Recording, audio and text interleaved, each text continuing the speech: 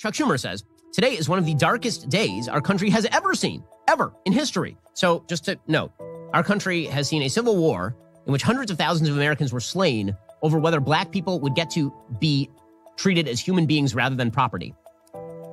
This country saw lynchings for like a century.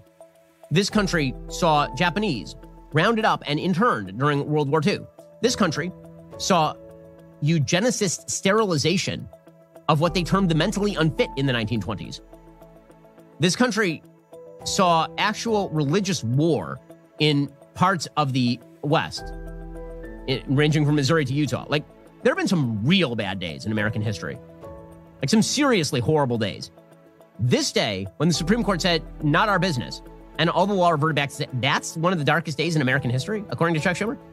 Interesting take there.